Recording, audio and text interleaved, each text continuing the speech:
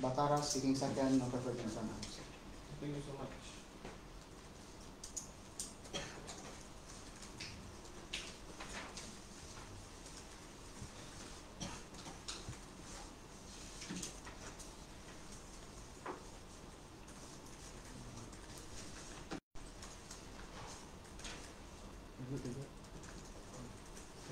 So this one thing that came in mind that I will be in time. So I'll now people once on the first minute, again on the 6 minutes, 2 times on the 7 minute, and 3 times on the 7 minute 15 seconds. So without further ado, on the motion, this is because the world that is one denomination of major religions rather than separated and differentiated sets of doctrines and beliefs in the same major religion. I'd like to invite the PM to deliver their speech. Here. I presume that I speak here, yes, because the screen is there. Alright. Huh? I mean, it'd be a little awkward if, like, the screen is just POV, right? Like, I can just project my voice, I don't mind. Cheers. Cheers. Starting my speech in 3, 2, and 1.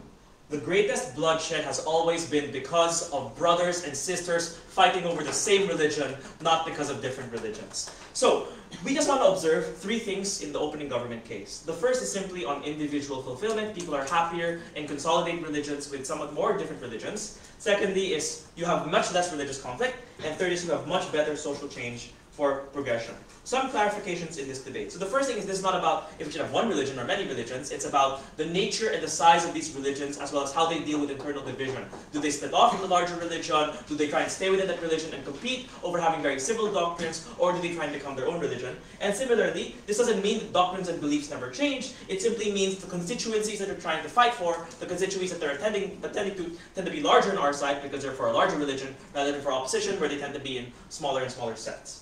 Having said this, we move to the first argument, which is simply individual fulfillment. The thesis of this argument is that the believers of any individual religion are more fulfilled, more supported by that religion, and have a greater access to resources. We want to first situate this argument before we move on to why it's true, so just to prove that it's important. So the first thing is that this is a very, very short argument. If you're unsure about the rest of the clashes in this debate about conflict, about social change, then you can just believe that people are fulfilling their purpose, they're quite happy, and beyond that, this is the main purpose in your life, to find a purpose, and to have a vocation, have a community, and all that stuff. Having said that, there are 3 key benefits to a unified church that tend to make people happier. The first is that there are simply less constant religious self-doubt. That is, you're more confident in your interpretation of your religion, you're less doubting about your role in that community, and you're more happy because you feel connected to God, because you're closer to that priest, for example. Secondly is that resource pooling allows individuals on the ground to benefit from building churches, for example, benefit from economies of scale when it comes to things like soup kitchens or international donations that allow people to be lifted out of poverty and have schools and so on, which benefits from the larger scale resource pooling. But thirdly, finally, is that the feeling of community allows you to feel safer and happier within yourself. It allows other people to support you. It allows you to draw from a greater network of resources and allows you to meet more people around the world and feel included within that community. I'm then going to next prove 3 reasons for why this is exclusive to government bench and why they can't say, oh, you can just have this with lots and lots of sects within that religion. So the first thing is that this is exclusive. Different religions tend to be different, which means you don't feel that self-doubt from a different religion because you're secure in your own faith, rather than trying to contest the truth of that internal doctrine by saying there's a different flavor of that doctrine or contesting the history of that doctrine rather than the overall truth of it. The second is that the existence of differences between internal religion, external religions are less proximate to your self-doubt than that one of your internal religion, because it's your brother telling you that you should believe in something different. It's your priest saying that they might have potentially converted to a different sect and you should follow them. So that means that there's less doubt injected into you individually. But third thing finally is that there's an incentive between internal factions that share resources to try and strip away resources from other sects, which creates a vicious competition. The most prominent example of where this internal religious conflict is most likely to occur is, the example of the Vatican, where they would strip away resources, they would excommunicate other individuals because the fact that they contested that definition of Arianism, for example, or the Trinitarianism, for example, or different in religious beliefs about the Trinity, and about Mother Mary, whether or not she's ascended and different from all the other saints. So these are the 3 things that make it exclusive, so UP has to push against that, and we've shown you that there's a massive benefit here.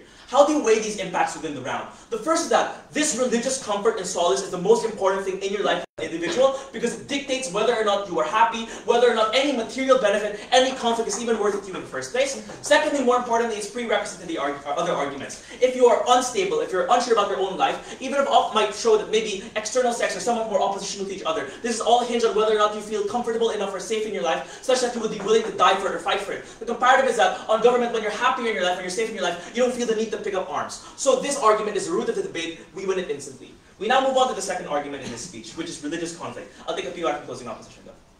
Do you think Islam and Catholicism taught people inherently to be evil or violent to bombing? No, I don't think they do. I don't think different religions are inherently evil. What I think what ends up happening is that differences inside these religions create instability that makes them fight one another and makes them fight other religions. So having said that, we move to the second argument. Religious conflict. Intra-religious conflict is much more likely to be vicious, structurally worse, and more likely overall than inter-religious conflict.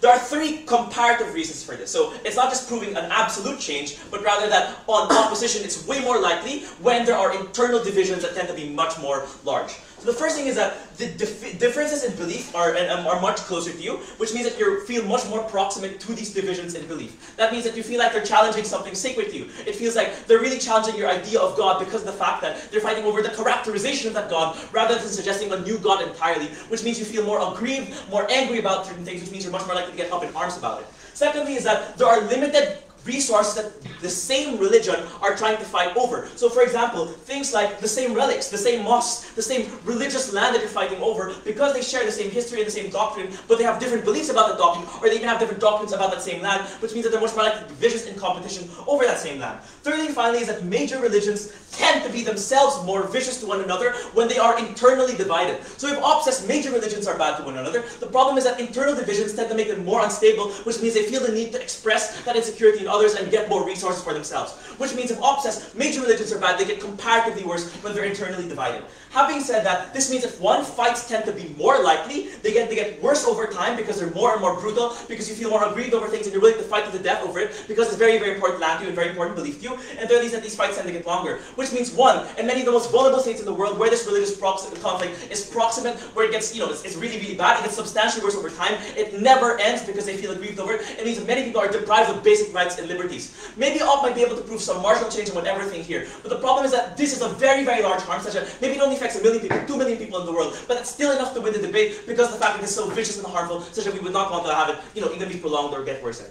The third and final thing in this argument is social change and radicalism. So maybe sometimes religions are good, sometimes religions are bad. When they are unified, they tend to be better over time and less radicalized over time. Sects in opposition, internal to the religion, tend to be more radical and get worse when they are internally divided. One, because there's no interaction with moderate sects, which means they're appealing to smaller and smaller pools of people, which means echo chambers tend to naturally rise that cause them to make more and more radical ideas. Second means that the recruiting strategy forcibly changes because they have to deepen that recruitment internally, which means they have to become more and more radical in order to retain these members rather than expanding. And thirdly and finally is that the differentiation tends to get worse because of the fact that it's negative differentiation, because they're trying to compete over who has the most right doctrine, which means proving them wrong, rather than becoming more liberal and being progressive and changing. The comparative is that on government side, longer and larger and more unified religions tend to be less radical exclusive because they represent more and more people from different backgrounds, because more and more people tend to get escalated into different sets of power, and the power tends to be diffused among more people, which means there's more checks and balances, more accountability, and more peace. Opening government.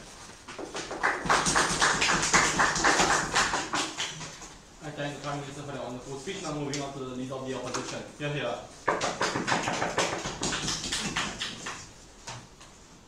I will also just speak from here, if that's okay with everybody.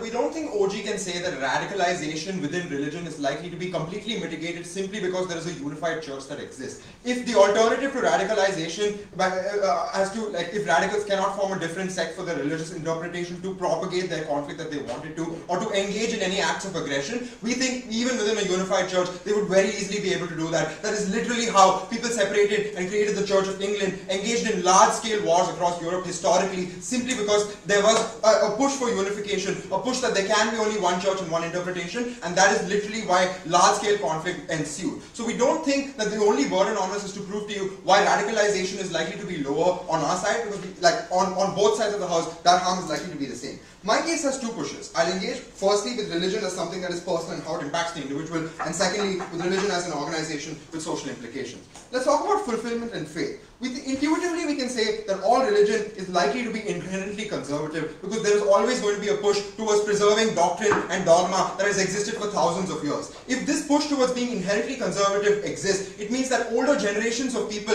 are at the top tiers of the administration of this religion itself, irrespective of whether it is a unified church or not. And if that is the case, we think the lowest common denominator in David's speech should not be the people who are just going to be, say, happy, find community or find support. We think it should be those people who face the most cognitive dissonance within the scope of that religion. This includes people who want to be atheists, who have had who are teenagers and have had to get abortions, who have like sexual urges, like the Bible tells you not to masturbate. These are sexual urges that every single individual has to go through. Or even things such as being a part of the LGBTQ community, experiences that come at a very key age, at the age of adolescence. Young adults who have to go through situations where they have been raised in extremely conservative families. We think this conservative experience is likely to be so much more when we have a unified church that is so much more conservative, because you don't even have access or any sort of discourse or any sort of media portrayal of how religions can be liberal and interact with each other within themselves. If that is the case, then this cognitive dissonance, that experience for these individuals is so much worse. What does this mean? This means that inherently these kids are raised from a young age to do things such as pray before dinner, because otherwise God will not give you food anymore, or you will go to hell if you do this. The fear of hell is imbibed in young children even before they're taught basic education or put into the schooling system.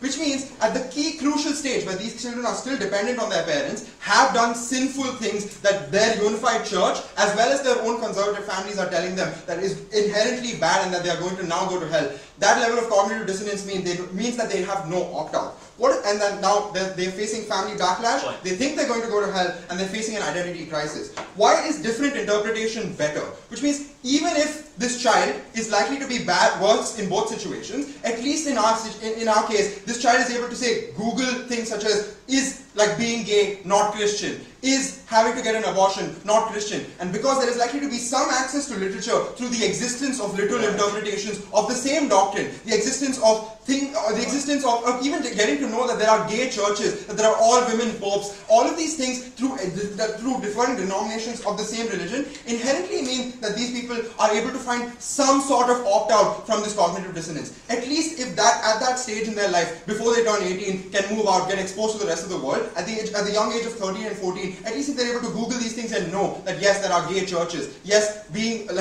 having these urges means that I'm not a bad Christian and that I might not go to hell, that at least mitigates that level of cognitive dissonance for the worst actor that David does not even deal with. What then is let's move to the next point then, as to how we mitigate conflict and how the social aspects of this religion are likely to be worse off. I've already told you that this unified religion is likely to be more conservative than any sort of other interpretation, because we inherently think that interactions within religion bring reform and liberalization. We think it brings every member of this religion to sort of reevaluate what their idea of their own scripture is, what their idea of their own upbringing within that religion is, and inherently, at least within their mind, cast a certain amount of doubt as to whether or not their religion is the best ideal interpretation of what this doctrine should be. And note that this argument is not in isolation, which means we're not having a debate as popes here as to what the best interpretation of the Bible should be. This is how we place this old dogma and doctrine in the current world that we live in a world where religion just has not been able to keep up with these other social circles that religion never contemplated would overpower it. Things such as the existence of social media, the existence of minority movements, the existence of even science and how it can challenge your own ideas and beliefs simply on the basis of pure facts. All of these inherently mean that we are exposed to a lot more information, a lot more truths and falses outside of the scope of religion as to what one Bible or one God is telling you to do over the course of your life. If that is the case, we inherently think that simply having a mechanism where different sects and interpretations of the same doctrine can exist in this world challenges the very basic foundation that religion is the be-all and end-all, and that if this church chooses one interpretation and will do anything to preserve that interpretation, by David's very own argument, excommunicating every single person who wants to have a differing opinion, or even having backlash against the people who want to come and say, oh, I don't believe in this. Because that sort of backlash is going to be so much worse as opposed to any opt-out mechanism from that, or even just the idea that I am seeing the news and hearing interpretations of liberal popes who have a differing opinion on abortion and rethinking my own upbringing within this religion. I take closer. All your arguments are against religion in general, because religion is generally conservative as you claim. Google isn't mutually exclusive. I'm not exactly sure their counterfactual is fixing the same problems. In your world of a unified religion, your unified religion is actively suppressing any literature or any interpretation that is liberal in nature. If there is no information on Google available saying that being gay and being Christian can coexist, why will this child be better off in your world? Let's move on to the next part then. We think that the mechanics of this also inherently mean that doctrine becomes more solidified in their world as opposed to ours. We think like the world that we live in now is increasingly moving towards one where we are re-evaluating old relics of our past, talking about whether this is socially relevant anymore, and doing away with dogma and doing away with practices that aren't good anymore. This looks like abolishing the sati practice or even child marriage and dowry system in Hinduism, which is prevalent across all of India because it percolates into the very structure of society itself. If this is one of these examples of how we're doing away with this doctrine to the point where we can make it extinct, we think that mechanism never exists on their side because their doctrine is now written in stone. Because one set of individuals who have been elected and are continuously being replaced by the same sort of people through an electoral process that is never actually fair are going to continuously preserve the same interpretations of the doctrine, which we actively challenge and allow people to opt out of. And that sort of mechanism is better because it fixes the power asymmetry that inherently exists within a church, and a unified church that wants to keep continuing the same practices. Extremely proud to propose. I thank the leader of the opposition for the wonderful speech. I'm moving on to the next one.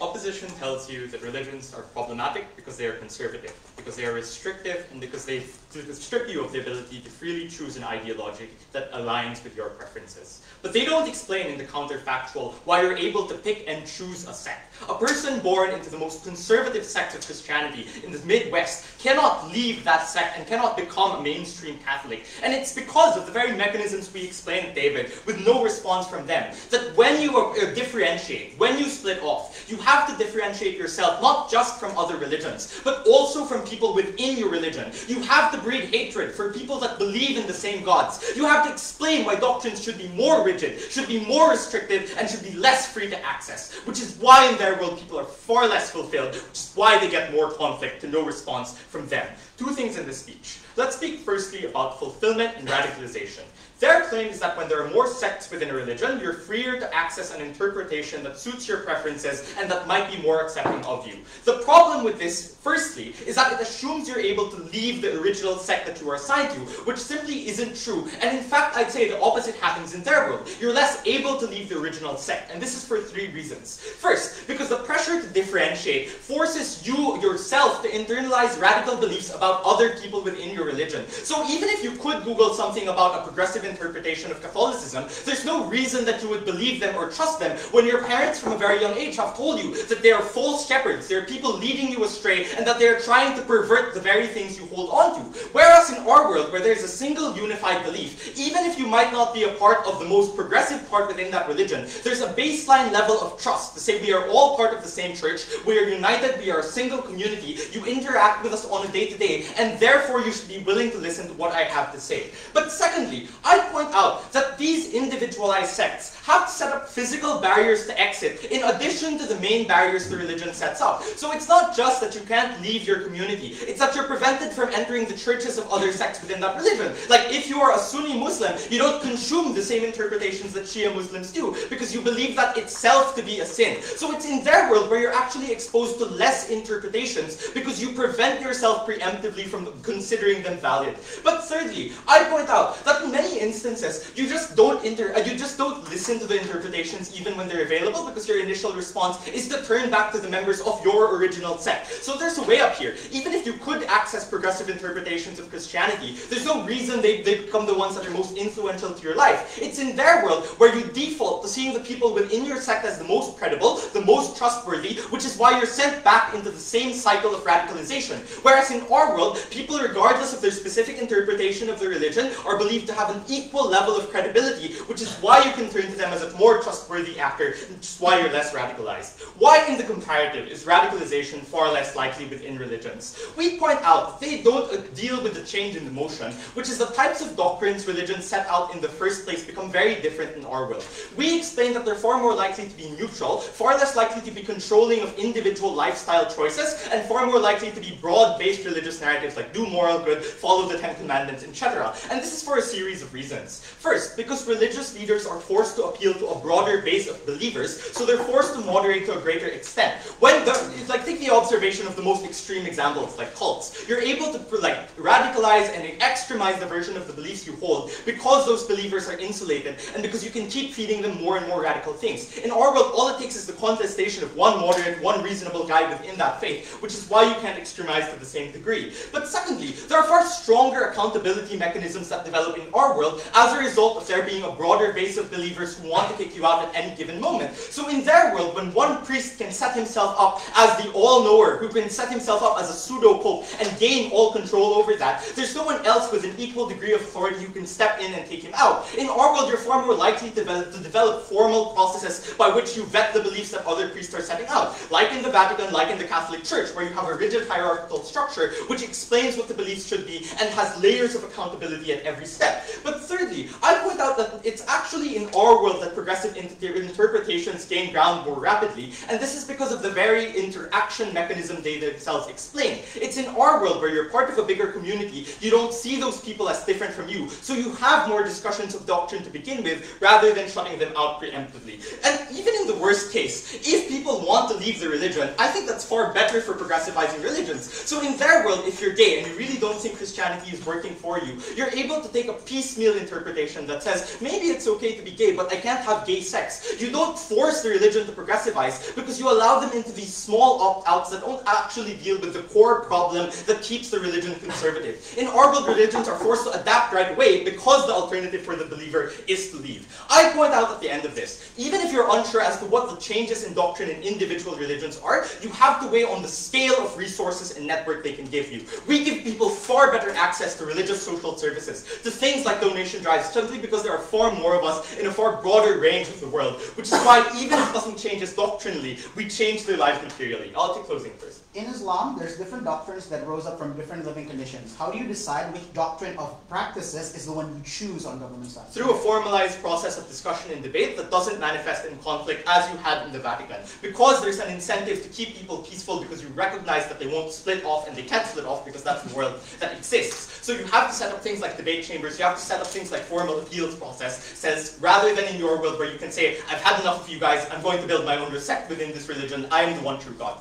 Secondly, let's talk about religious conflict. There are two sorts of conflicts to consider. The first is conflict between religious sects that to this point opposition simply has no response to. And that itself is debate winning because David explains why conflict between sects is often far more violent, far more vicious, and far more personal than any sort of conflict that exists. It's the fact of the Sunni-Shia divide that means Iran and Saudi Arabia set up proxy conflicts in the rest of the world, which is far worse and far more prolonged than any conflict between Christianity and Islam ever was. But secondly, the conflict between different major religions. And I'd actually explain that these types of conflicts get more common in their world for a series of reasons. One, the instability of not knowing whether the believers will continue to support them as a particular leadership breeds insecurity that motivates them to find a scapegoat. So the reason you had the Crusades wasn't because you hated Islam. They lived millions of miles away and didn't compete over resources. It's because you were afraid of other Christians not believing you enough. So you had to create a boogeyman. You had to create a devil and say it was the other religion and tell people to go after them. But secondly, because in their world, all it takes is one radical sect. All it takes is one ISIS to get discrimination against all Muslims, to get conflict against all Muslims, to portray them as an enemy, and to portray them as no grounds. For all of these reasons, propose.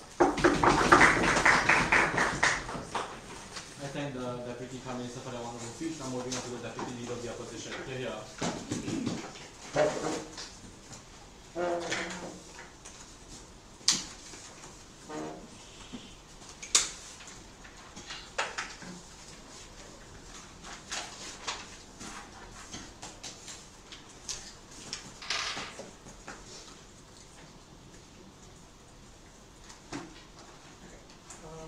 I'm going to take POIs preferably from closing in the 5th minute. And I'll start my speech in 3, 2, 1. Panel, we think we get 3 main pushes from opening government. One about fulfillment in religion, one about how resources will get divided and on which side do individual religious people have access to more resources, and lastly on religious conflict, right? We think in the 2 speeches that we have from opening government, they're unable to ever really quantify to you or even qualify to you what religious fulfillment looks like for an individual, other than to say, in the first minute of their speech, that you have to be more fulfilled because it allows you to have purpose. Vikrant comes and tells you that religion is extremely personal to an individual. So a chunk of their arguments about you will have to say no to your neighbor or say no to your brother or say no to your priest when your religious beliefs are different from the major religious belief. We think while we understand the harms of that, we think that the harms are on their side, where you're unable to tell yourself whether or not you're part of the religion, are far worse, right? We think that the cognitive dissonance and the lack of ability to sort of to understand whether or not you're even part of the religion happens more on their side, and we think that's more bad, right? But what do they come and tell you about in general? We think on our case, in our side of the world, we don't think at any point we need to change the religion to wait for reform. If I'm at the intersection of Islam or Hinduism or Christianity, and I'm a minority, I'm a black LGBTQ woman, I think I'm less likely to want to change the religion or have almost no ability to change the religion on government side, which means that I lose out on community, I lose out on resources, because all the resources that they talk about in terms of distribution, in terms of we'll give them access to churches, to schools, to welfare benefits, who is holding these resources? Resources are held by the majority sect, even within a unified religion, right? We don't think that resources are distributed based on the religion is unified, doctrine is unified, everybody has the same resources. We think resources will necessarily be in a hierarchy divided into different communities, even under a world where the religious doctrine is unified. We think then the access of resources to this individual who is at the intersection of religion and LGBTQ community is just absolutely not there. But what is the comparative? And this is extremely important because it takes down a bunch of what they tell you, right? We think on our side of the world, we have the ability to simply leave that particular sect of religion, which does not accept LGBTQ individuals, which does not accept people of color, which does not accept people because of class differences, and join a different sect which does, right? And their argument of they're going to be your leaders will have to necessarily radicalize you against other sect leaders. We think that exists even on their side, because it's not that a unified dogma or unified doctrine of religion means that there is no internal separation. On their side of the world, the internal separation has no recourse. On mine, I have another set of community to go to. Their argument then is, it's really difficult to leave because unless I can prove to you that you can actually leave, you won't be able to get any benefit. We don't think that's true. On their side of the world, there is no sect where I continue to remain a Muslim or continue to remain a Hindu, and I'm part of the LGBTQ community, or I'm able to get an abortion without people telling me that I'm going to hell. On their side, that's not possible. On mine, there is going to be at least one community, albeit small, albeit with less resources, but somebody that I'm able to go to and seek that kind of fulfillment, seek that kind of compassion, community, fraternity. Why do we then think that resources will come to these people? We think that these individual communal, individual sects of the religion with religious leaders and political leaders, because political leaders are what will get you funds and resources and access to infrastructure. We think all of this is better on our side because there's incentive to take care of the subscription of that religious sect that you have, albeit small. We think on their side you're completely ostracizing and you completely exclude them from any kind of political discourse. You completely exclude them from any kind of access to resources, and we don't think they're able to combat that, right? We think then on the idea that competition for resources causing conflict, right? We think good competition on the basis of which sect has the most subscription is a decent enough competition. We're not that's a trade-off we're able to make. We don't think all competition is bad. We think increasingly this will become about the version of religion that best fits into today's world. So the overall development, growth, liberalization, and acceptance of religion is better on our side, something that they cannot promise to you, right? We think in the long run, we're able to make religion something that is relevant in today's time, somewhere it has most number of subscribers to its, while not eradicating its original tenets, but also making them more compatible with today's time. We think the alternatives to settle dispute over property continue to exist on our side of the world in the idea of courts. We think there are democratic, constitutional ways in which all of this can be resolved. And on the next idea, the next push that we get, so I think we take them on fulfillment because we think it's too individual and we don't think they provide enough analysis. I told you why resources are better on our side. But why then do the religious conflict that they come and tell you? They come and tell you that inter-religious conflict is more vicious than inter-religious conflict. Their reasoning for this is that limited resources within the sect resources are divided, you will fight more. I already told you why even within a community the resources are hierarchical, whether on class, whether on access in terms of geographical location or what have you. And for all of these reasons, they will continue to be fights about it. But why then do we think that there is a benefit or there is a possibility that the intra-religious conflict allows for religion to be able to consolidate better? We think the potential for reform, the potential for liberalization, the potential for just more acceptance to gain individual sect subscription, all of these things are better on our side. The ability to leave and join shows political leaders and religious leaders that you cannot be firm or rigid in your ideas of religion, right? We think that kind of fluidity allows, and with that I'll take closing if they have a opening. Okay, so the two big gaps in the op case are still unanswered. Why would these liberal communities exist in the first place? And two, you still can't leave to get to them. Liberal communities continue to exist because of what Vikrant already comes and tells you, right? We live in the world of social media, we live in the world of checks and balances, and note that their only version of checks and balances are, there's going to be more checks and balances, there's going to be more representation. They don't necessarily tell you what these checks and balances look like, right? And we think that these checks and balances are what will cause religion to be far more liberal and societies to be far more liberal on our side. When religious leaders and political leaders that are banking on religious vote banks look that people can now get up and leave as opposed to their side where they're stuck with no community, no fraternity, the moment they're slightly different or unable to align themselves to the unified doctrine, we think on their side there is just no space to express yourself or to be yourself. That kind of cognitive dissonance about your identity is only going to cause ruin. On our side, we think there's enough incentive to make sure that you make it a better place. Albeit the delta might be small, but the only possible for change is on our side and not on their side. I think we take them on fulfillment, we take them on resources, and we are overall able to tell you that the religion is further on our side. Religious differences in a world where more and more identity, individual identity is important, is far more compatible with religion on our side, and for all these reasons, extremely proud to oppose. Thank the deputy leader of the opposition for the speech. Now moving to the closing thoughts and invite the member of the government to deliver their speech.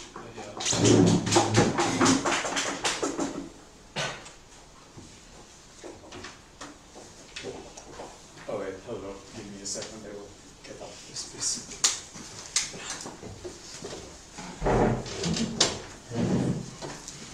You want to speak here, or are you going to speak? Again, it's gonna look weird if you can speak there, because again, it's just gonna be my chest. Okay. I'm gonna speak here. We're gonna watch Look at this.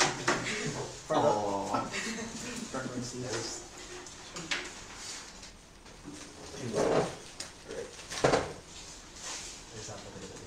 Sure. Starting this speech on 5, 4, 3, 2, and 1. I will have one rebuttal before my extension. They say that people can join liberal interpretations of religion. There are two responses against this. One, if there were really liberal interpretations of Christianity and Islam, it's very likely that you would have had secular movements in favor of these progressive ideas either way. So what that means is that if a person was really so determined to leave their religion, they probably would have been able to opt in things such as atheism, so just disassociating from their cult leaders and many of these religions, which means that on either side this benefit isn't really that important.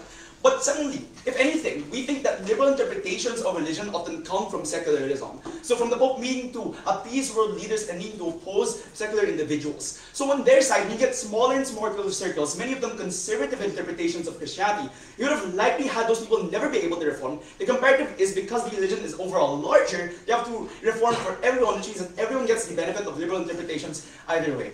Now our argument that we're going to run on is on why larger religions overall are more moderate and more likely to be progressive, and less likely to have things such as radical extremism and cults. So the illustration for this is just simple. On up, you're more likely to get kooky, small conceptions of Christianity and Islam that looks like things such as ISIS, that works off of the most radical interpretations of Islam, that looks like Catholic gun cults in the US, the intensely conservative INC in the Philippines.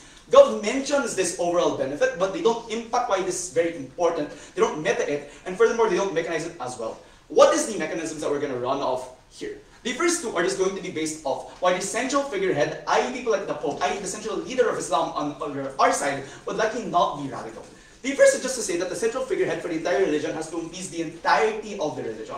So they don't want to be the one to break the entirety of the church, insofar as they offer interpretations of belief that most people do not want. The comparative is, on their side, smaller and smaller leaders who appeal to smaller and smaller sects are able to only appeal towards their own sects, which often means you get more radical interpretations of these individuals, insofar as people's overall preferences aren't like as represented then. This doesn't just talk about this in terms of voting. So what they'd say is that the central figurehead wants to appeal to the largest amount of individuals within Christianity, which means it's very unlikely that you get an overrepresentation of one individual type of Christian. Instead, you get general beliefs that people are going to want to tend into.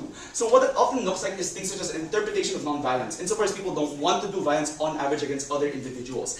That means that you get many of those benefits then. The second thing I'm going to talk about is that there's a larger amount of strength from the central figurehead against individual priests or imams who want to do more radical actions and want to schism against the church. So this motion necessitates that the Pope had mechanisms to suppress dissent and alternative viewpoints. That looks like a higher amount of charisma for the Pope, which means that you get higher buy-in from these individual imams. It looks like the ability to off intensely radical imams before they even start their own interpretations of religion, which means that the central figurehead has more power to be able to off those radical interpretations. The last thing we want to talk about, which is intensely different from the opening, was just talk about media incentives from the secular world. So on their side, the smaller leaders do not care about whether or not world leaders from the secular world, or even the more moderate sects of the secular world, which tend to be less conservative, like them or not. So on our side, those individual smaller leaders just do not exist. And what that looks like is cases where, for example, the Catholic Church as a whole had to reform from their past sex scandals to a liberal Pope Francis, many other cases like that. So there are a few structural reasons why this will lead to things such as more secularism and generally just better progressivism within the church. One, the Pope and many of these central figureheads have to appeal to a broad range of leaders to make sure that Christians and Islamists aren't prosecuted or don't have to undergo negative harms from central governments. So that, for example, it looks like they want to appease the US government or Western liberal governments to make sure that they don't tax church property as a whole, which means that they're less likely to be extreme. But the second thing is just to say that news organizations are more likely to cover larger scale religions, such as, for example, the entirety of Christianity, rather than a small town cult within Western Alabama, which means that on average, because the central leader doesn't want to lose space, it's far more likely that they appeal to a broad range of individuals and oftentimes do not turn towards the worst forms of violence. So that just means that we get far more accountability in general, and that the individual leaders of these central religions are more likely to be good, because they have to appease a broad range of individuals who can call them out generally. What are the impacts? The first thing I'm going to talk about is in terms of charity and the ability for the church to give good aid to many individuals. So there are two reasons why you get better things for this. One, it's not just economies of scale, but it's whether or not people are able to discuss what good charity even is. So on our side, there's a discursive mechanism where everyone within the church is able to hold the central leader to account, and they're able to call them out on their bullshit. So what that means is that on our side, you don't have smaller and smaller sects of Christianity that are able to support really kooky and bad investments for charity. Just for example, in the Philippines, where millions upon millions of pesos were spent on a literal sex cult leader that was hiding under the guise of Christianity. On our side, the central figurehead like the Pope has to keep themselves clean. But it's something to just say is that secular news organizations were able to cover these things. That's because there's only one central structure in terms of investigating corruption, investigating whether or not priests are doing bad things or not. And what that means is a few things. One, when bullshit does happen, you're more able to call that out and have the entire church react to it. But suddenly, the individual pope is more likely to prosecute those things before they're even covered, which means that you're far less likely to have those individual cookie imams spending money on bad things generally. And that means that you get overall more effective charity because one, you get more money put towards a central good resource, but suddenly you don't waste money on the really bad things that these people often spend money on that tend to perpetuate corruption and bad things. I'll take the going now. You'd rather force the most oppressed individuals under the religion to abandon a core aspect of their identity rather than proving how a unified religion can make space for them. One, do they not deserve to have access to faith and fulfillment? Two, isn't that absence of an opt-out more likely to radicalize conflict against the leadership? One, look at the rebuttal. Two, I'm going to make that trade-off later on.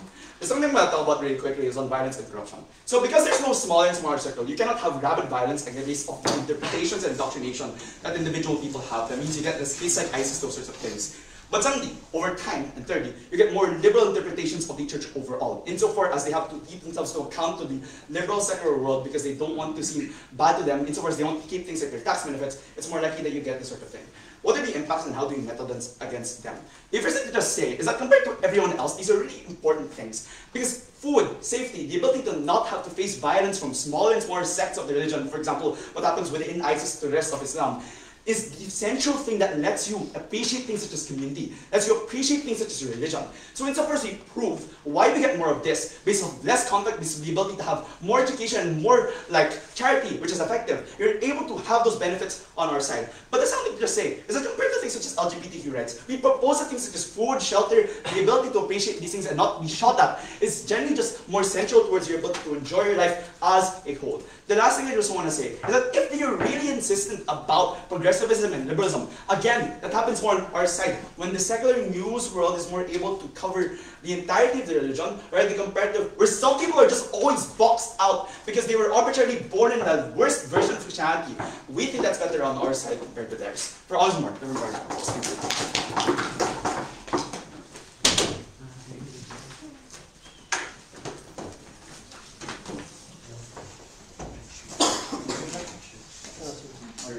think the member of government would want to member of opposition.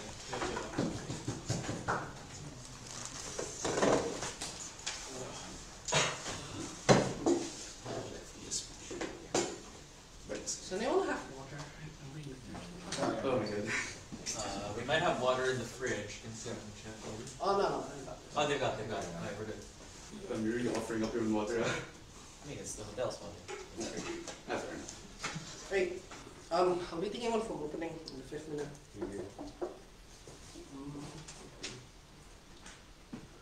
What I hate when most debate talks about religion and especially Islam is they talk about conflict, but they don't talk about the lived experiences of these individuals who live and experience this religion. This was like the Sunni, the Shia, NU and Muhammadiyah that exists and branches within religion that has different interpretation, not because they want to, but simply because they have to, due to the different contexts of their life, the different lived experiences. What we allow on side closing opposition is the ability for this individual that are the most vulnerable to modify religion that is important to them to their own lived experiences. Framing. Firstly, note that this is a this house prefer motion, meaning we reset the world to have the earliest adoption of the religion, and left it being dominant with leader that has absolute power without any changes on modification on Gulf side. Gulf has to accept this burden and this framing to access any of their benefit of lesser conflict and better unification. Why is this crucial? Two reasons. The first is that I want to emphasize the amount of power that is theatered on government to be that dominant, to destroy every single denomination and every different interpretation and discussion that OG tries to say. These are absolute power without any question. The second is the comparative on-site God. Our world where Catholicism remains static, remains to a person where they kill and massacre the Turkish and the Muslim. That is the world that they have to defend. Two contributions. The first is radicalization and conflict, though I'm doing this for engagement. The second is self-actualization of different practice. All only mention religions inside being more progressive, accepting LGBT PTQ, and etc. Good luck with that, OO. CEO is going to tell you why is it that practices behind different denominations is extremely important. This is like Protestant Christianity rising from Catholicism, how Hindus are practiced differently in Bali compared to the ones in India, how Sunni and Shia, Nahdlatul Ulama and Muhammadiyah in Muslim. This can be conservative, unlike OO, but at least it increases self-actualization. The first contribution, responses to CJ, I just want to say CJ is extremely derivative from OG when it comes to conflict management and people living. That is, impacting with slightly prettier word. The second is an argument about charity, like bro, religion is not a business organization that helps out people. There are other organizations that helps out individuals. The delta is extremely small. Watch out. First argument, we're going to talk about radicalization and conflict. What I'm going to do is explain why conflict is often symmetric or often worse off on the government side. There are 5 structural reasons here. The first is external forces that stops conflict, like national peace, peacekeeping, and etc. that can stop these types of conflict, so it's mitigated. The second is the source of conflict will still exist. Like just because you are dominant as Muslim doesn't mean Western imperialism, which is the reason why we have war in the Middle East, doesn't mean like the war for oil would suddenly stop on side government. There are external forces such as the greedy Western countries that still want to destroy these types of religion and create this war. The third is small deviation doesn't mean that interest is, doesn't disalign. I.e., there are still individuals that are going to be pissed when the Catholic Church do massive corruption on their side, and those types of conflict can still exist under the same religion. The fourth is inter-religion conflict can still exist. Like cross-conflict religion can still exist. Sure, there are Sunni and Shia, but tell me if the destruction of the Gaza Strip doesn't happen because of the differences between Israel, Jews, and Muslim in Palestine. On-site proposition, there are more likelihood of conflict on the 5th structural reason. There are 3 structural reasons inside the 5th structural reason. The first is competition is saturated to between religion. There are no incentive to be moderate on their side because your competition are saturated to those that are different than you. It's easier for you to become radical to fight against people that are different than you. It's easier for you to shut up on how different and how savages these type of people from different religions are because they're not your fellow brother under the same religion. The second is religion remains static. The adoption of the earliest religion are the most aggressive. Note that this is a reset motion, so they have to defend the earliest adoption, which are the most aggressive form of this religion, Catholic massacring Jews and Muslims. The third is leaders are crazier on their side. Note that they have absolute power with no check and balances inside those religions because they don't have denomination. They also have no interest to listen to these forms of discussion because there are no threat on their side. There are no threat of their followers suddenly splintering to other denominations on their side. So there are little to no interest for them to listen. Then, the waiting for this is that A, conflict are often symmetric and not the most important clash within this debate. The second, or even at worst, we have already flipped a lot of government benefit or harm of conflict. No thank you. Self-actualization. Why is it that side government actively rules self-actualization, practice, and etc., right?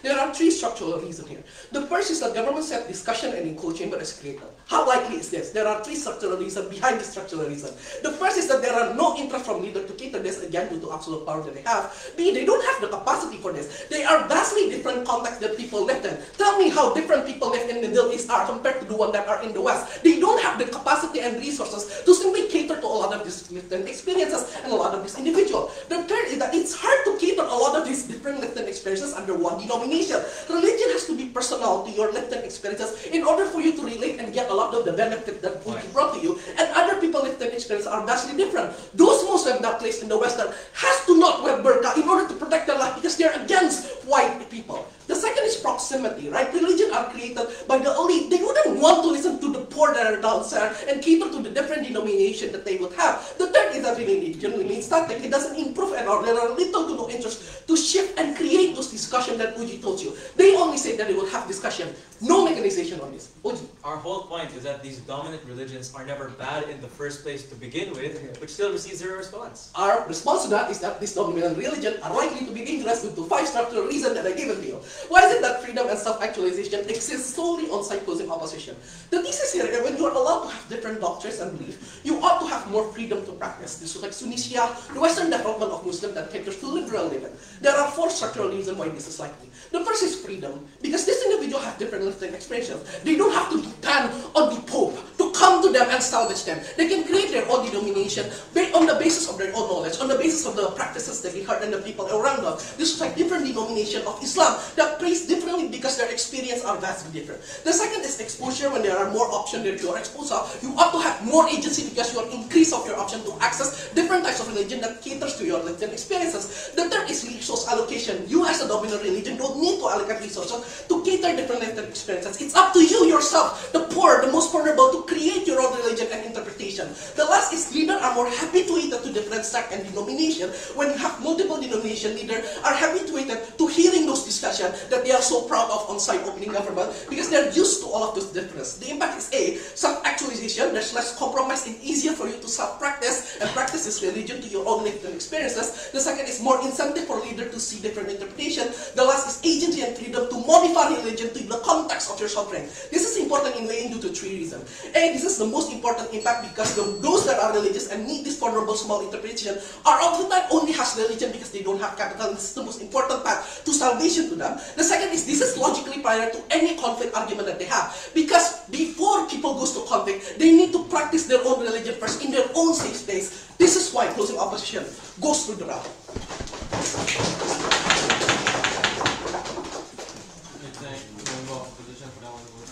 Moving on to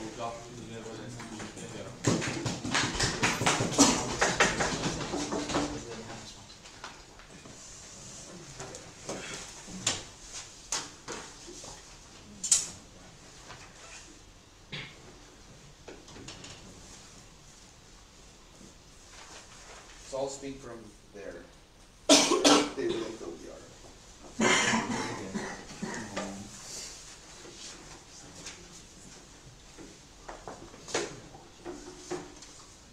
For POIs, just POI me how you usually do.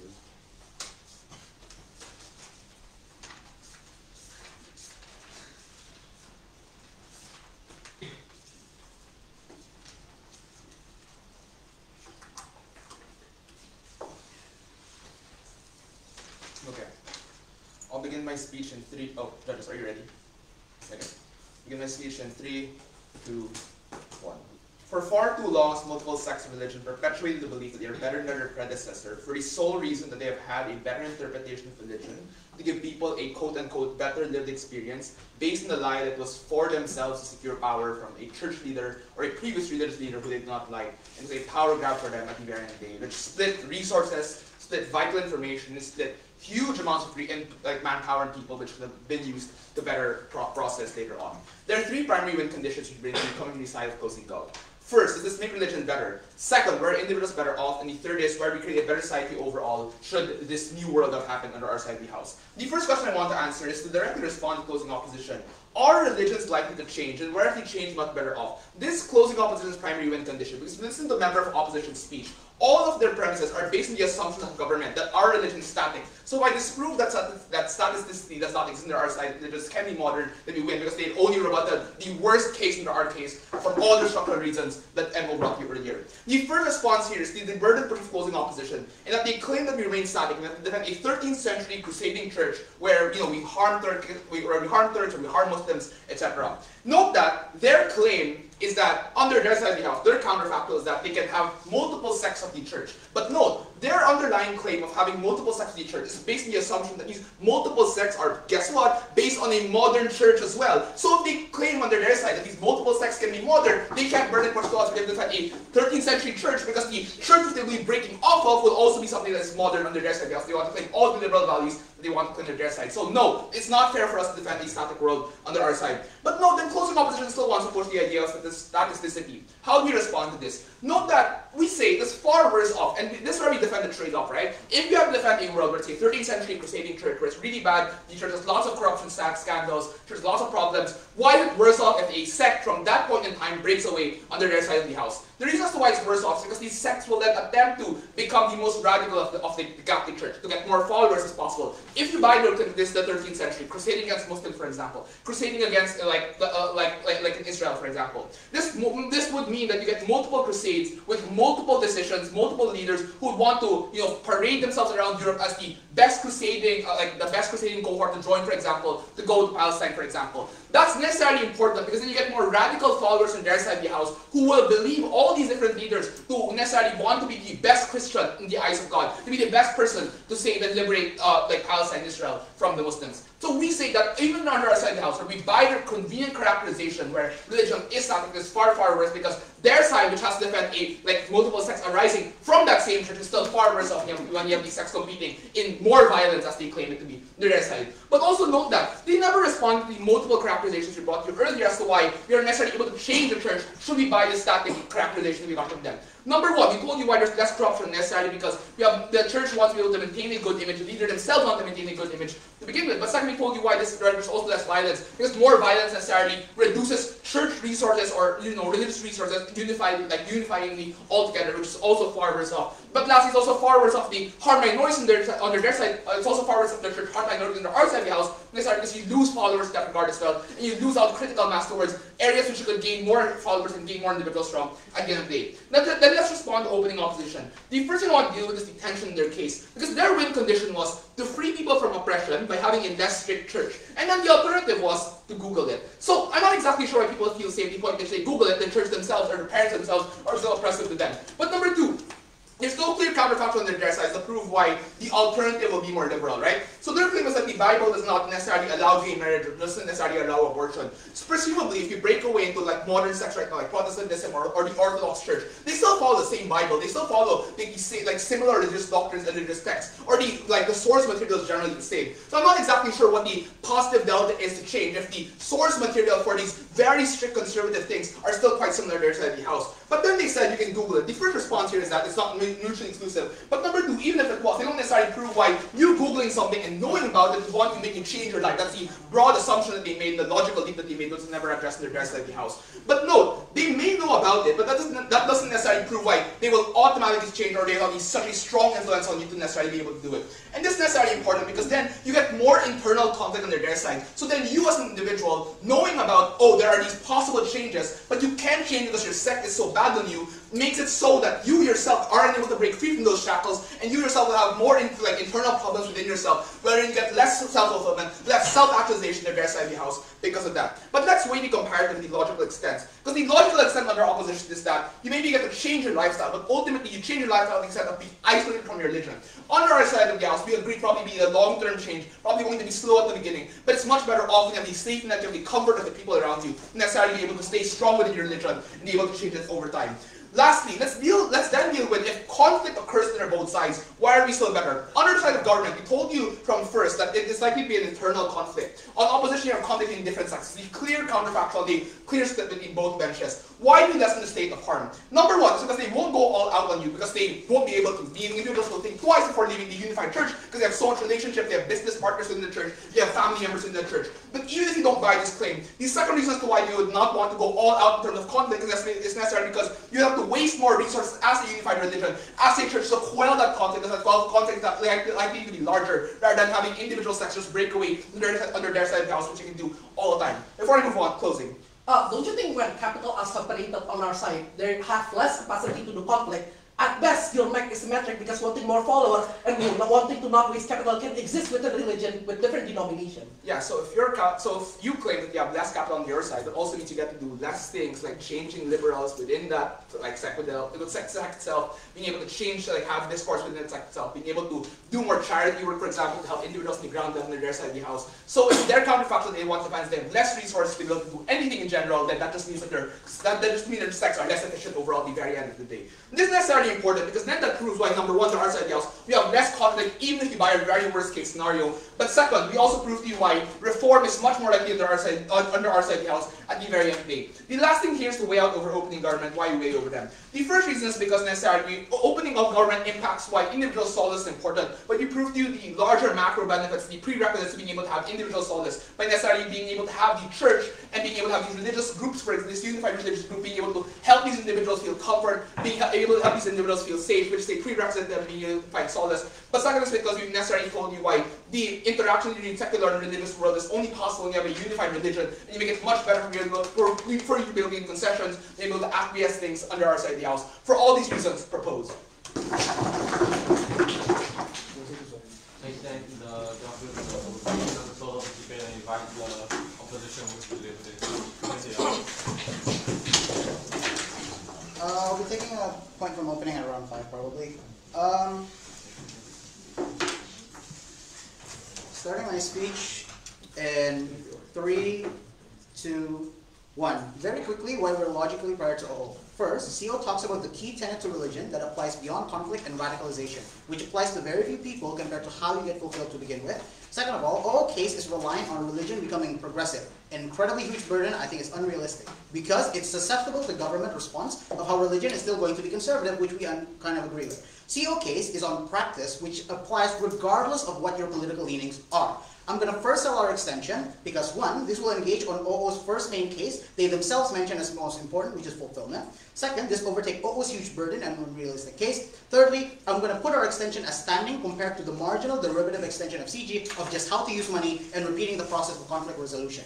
So their only response we got was to say, well, on CG, on CO, our case was all about static and being more liberal, not government burden to do that, which means our main extension has no response regarding the practice that apply regardless of the progression of religion itself. OG talks about fulfillment. They talk about how on our side there's religious self-doubt, on their side you automatically feel connected, feel closer. But if you're missing the capacity to practice or act as the defined ways to do the religion, you then feel alienated on their side of the house. What do you get on CO? You adapt to different situations. OO talks about cognitive dissonance, but only examples of progress in religion that's unfortunately unrealistic even in 2023. What did we talk about? We talk about a different sects of religion with different practices, not just liberal versus conservative, but how you practice it even if you're conservative. We're talking about within Islam, the acceptance of praying Jama, where you combine two prayers together because your work schedule and the availability of mosque is limited. How necessary it is to wear a hijab, especially if you're in the US or France, where it's an active danger to yourself if you wear it on a day-to-day basis. We talk about how acceptable it is for you to fast during Ramadan or replace it later on if Ramadan happens to fall during a particularly difficult part of your life where you're very busy, it is summer, or etc. This is what happens within Islam, even in Indonesia. It's not about the level of conservatism. They're generally all conservative, but it's differences in practice. How do you do their azan multiple times or not? In Christianity, how you practice Lent, how you interact with Christmas, how often you go to church. These are all of the differences that you account for on our side. You don't have to be progressive. Just practice differently. That's something we are going to allow. Because we already talked to you in my member how most likely the practices you allow on their side is the first denomination based on the morality of the time, so it will be extremely conservative. This isn't to say on our side of the house then it will be progressive, but we will adapt it to different living conditions. So when opposition talks about how, when government talks about how there's pressure to be different, you will internalize radical, you will not listen to other ways to practice, the externality still exists on how you can practice it, so you do change it. If you're unable to practice it in the way that the people back in the year 0 or year 600 in the case of Islam, if you can't practice it, you'll try to practice it in a different way. On government, you actively invalidate these people who cannot pray 100 times a day and can only pray 17 rakats a day. The ability to internalize the alternative is also something that we can claim because it is habituated over time. If they claim that the unity is habituated over time, we can also claim the ability to view other sects and view other ways to practice the religion is something that's also habituated over time in reality, which is based on the reality we defend. So you are then exposed to these alternatives. So you have these insights, which OG talks about how you can't possibly internalize any other views. We say you can over time.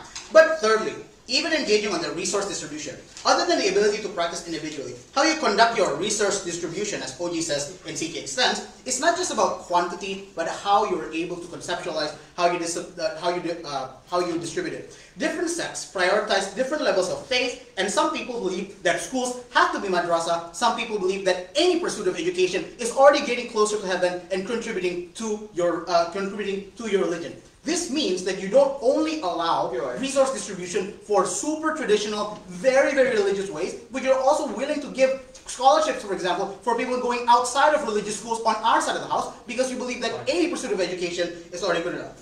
Then different sects that this also includes different sects that believing traditionally is better, while some people believe in technology. This accounts for whether or not you're comfortable with technology rather than you're progressive or not. If you're comfortable with technology, then we're going to be able to allow people, allow the religious institutions to fund, for example, digital ways of preaching and sharing ways of talking about your religion. If you care about being traditional, we fund these ustaz and these preachers to go all over the world and talk to them directly. We allow these different ways to distribute the resource on our side as well. This recontextualizes the OG process of getting more resource and CG's limited impact on also more resource on how you're allowed to use those resources and whether or not they follow the tenets of religion to begin with. This is important because, as OG says, this is your main purpose in life. Your salvation people seeking salvation on the afterlife, etc. The weighing for this is 1. This applies to the most amount of part of religion. You don't have to go to conflict to get our benefit. Second, conflict is significantly smaller of importance. Lastly, even if there is conflict, the outcome is the options of practice that we get on our side of the house. Lastly, government's peace comes with invalidating and telling the non-dominant beliefs how to practice that they're wrong, with no room to allow for different ways for people to practice. This is the most inherent case that exists in this debate. Before I move on to the other engagement, I'll take over.